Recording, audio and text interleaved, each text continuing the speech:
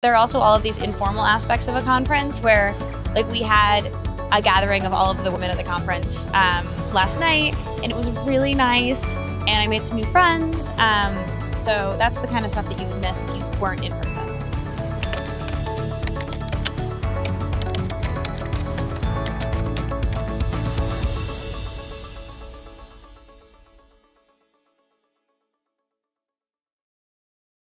Hey, I'm Griswald Brooks, and I build robots. So C++23 introduced a new library type called mdspan. So typically the way I used to think of mdspan as a view, right, into a piece of contiguous data. So in the use case that someone like me, robotics, would have, I typically have a robot and needs a map of the world, kind of like the thing that you see in there, right, where the laser goes around and like puts little occupancies in a cell. So I might want to, say, allocate that as like a contiguous array of data, and then use an mdspan in order to view into that data as a 2D kind of XY coordinate system, so that I can get things from my laser and update my map.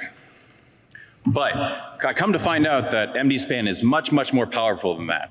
So not only does it allow you to specify the type of data that you might be referring to, not only does it allow you to refer to the extents, the dimensions, the kind of like the shape of your data, whether it's 1 by n or 3 by 3 or something like that. It also gives you 2 policy injection points, one of them being the layout, kind of like how you think about arranging your data, and the last one being the accessor. The layout is kind of like really interesting to me because like I might think about like trying to like iterate through something in my map, and maybe I've got my robot and its footprint, and I want to just like look at a little view and do a little polygonal, you know, filling out of occupancy. So that's really cool. But the last one is also pretty interesting. So it allows you to specify how you access your data. So there's this perennial problem with roboticists is that we can never have enough beer. So I don't know if you ever watched enough robotics talks. They're always like making a robot go and fetch some beer. But honestly, you can't go and get a beer unless you know if you have some beer.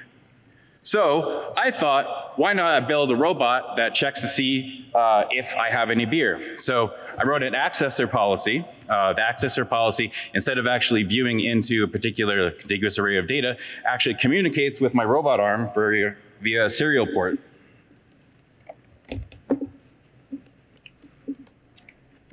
I showed this to Daisy Holman, and she got a hold of me and said, no, there's a much cleaner way to do this. So she took my access policy and shrunk it down so that I could get a stood future, send the command to have the robot travel to a particular beer. And then instead of doing my bounds checking in the accessor, she wrote me a fold expression so that at compile time, we could come up with the expression to check to see if the beer, if I was trying to access a bin that didn't have a beer. So with that, it allows me to connect to the robot arm, create a view for my beer, tell the robot to go check all the beer bins, and then once it's done, I can print out the state of you know, my beer. This is very important.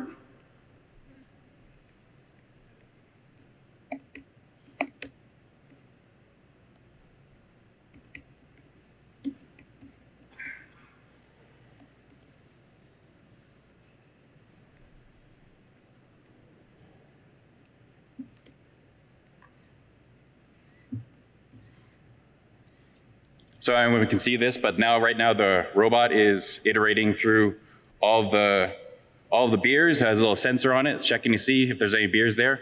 Now I'll never run out of beer. Thank you.